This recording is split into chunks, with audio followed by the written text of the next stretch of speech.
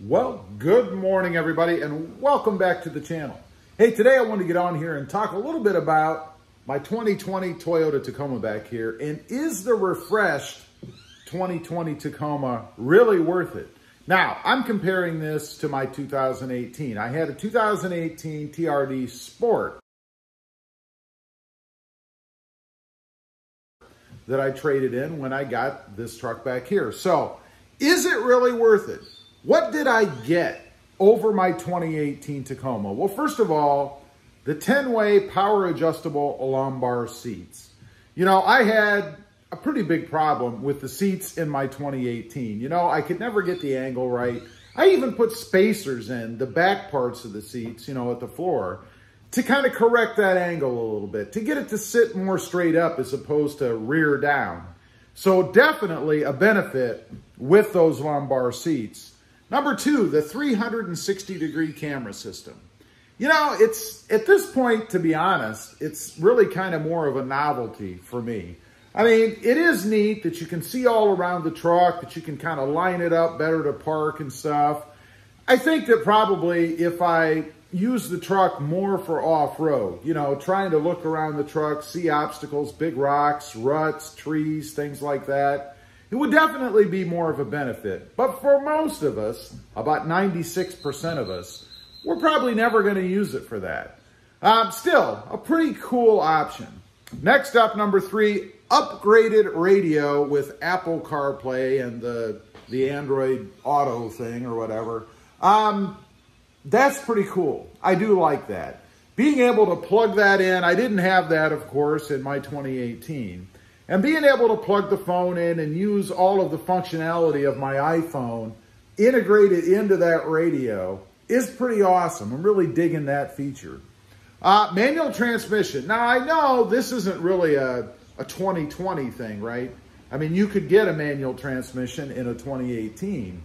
But for me, it is a big difference. So I thought it was worth mentioning here in my 2020. And I got to say, I don't notice, you know, a lot of people talked about problems they've had with the automatic transmission in prior years and that it would gear search and all that kind of stuff. And if you got a manual transmission, you could alleviate that. Now, I'd agree in part because obviously when you have the manual transmission, you're, of course, selecting the gears yourself, right?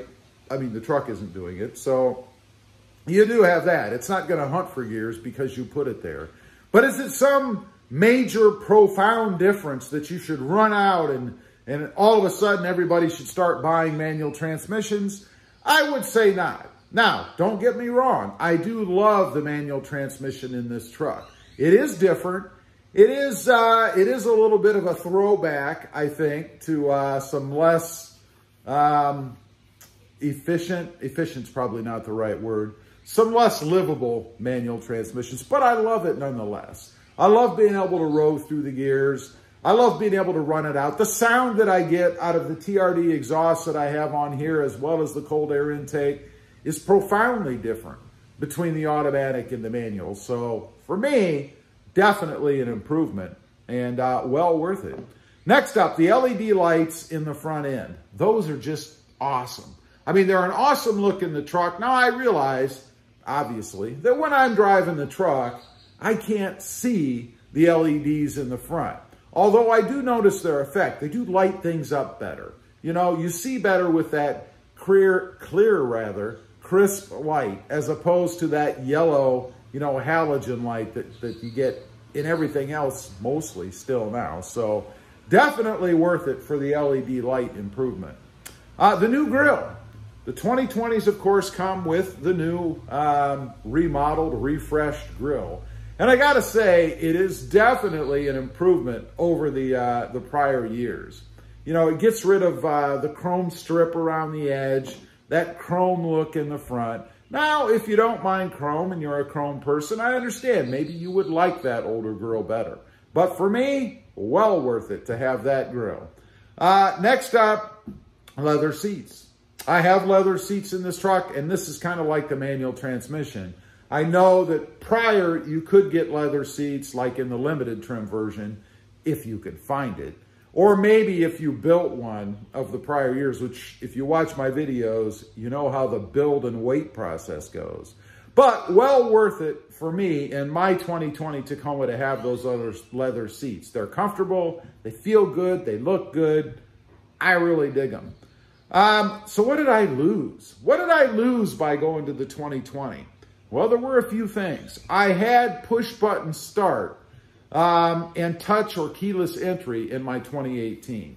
I love that feature. I really do. I miss not having it. It's nice to be able to walk up to the truck, touch the door handle, you know, have it unlock. I know you couldn't see that, but trust me, the door handle's right there behind me. Have it unlock and kind of have a hands-free experience, you know. Get inside the truck, leave the keys in your pocket or your purse or wherever you might be carrying them, and just push that start. I do miss that. Next up, the hood scoop. I don't have a hood scoop on this truck, and that, again, is more particular to the off-road trim that I got. Do I miss that? You know, I go back and forth on that. I love the appearance of the hood scoop, even though it's non-functional. Much the same as color on a truck. So for everybody out there that dogs it because it's non-functional, your color's not functional either, but I bet you have a preference. I do miss not having it as far as aesthetics go. I do not miss it in looking out over the hood. You know, it is an obstruction. It did stick up a little bit. It's nothing horrible. It's certainly not worth passing on if you do like it aesthetically on the truck. But it is something that I don't have to deal with now. I just have the flat hood, and I'm kind of digging that. The larger cubby in the bed on the driver's side. You know, that was a big thing. A lot of people talked about that, and they got rid of that, I think, actually in 2019. But that big, larger cubby that was on the driver's side is, of course, now gone. Do I miss that? Not really. Not really. I only used it to put, you know, like some tie downs in or maybe a pair of gloves or something like that. It wasn't watertight. So if you put stuff like that in there, it was going to get wet. So you'd have wet gloves or wet tie downs or whatever. But I do kind of miss having it as an option. I mean, it was a storage option. I had put a lock on mine. And it was nice to be able to lock stuff up in there and not have to worry about it if you did carry it. Now, of course, we still have the smaller cubby on the passenger side. So you still have a little bit of storage that you can, if you put a lock on anyway, secure back there. So, yeah. Last up, and this is kind of an obscure little thing. I noticed this actually when I went in and test drove a 2020 Sport and off-road before I got my truck. But now I have more hands-on time with it, right?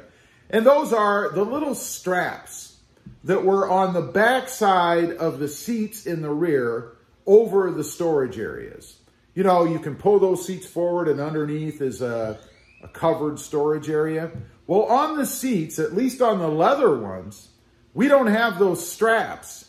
You just kind of have to reach around, either wedge your hand between the seat, you know, the bottom seating part and the back part, and kind of pull that seat up, or grab it from the side if you ever remember. You know, it's funny because every time I go to open that up, and for some reason I do it frequently, I don't know why, but every time I go to access the storage under there and flip that rear seat up, I always stick my hand underneath, you know, or rather in between the seat and the backrest.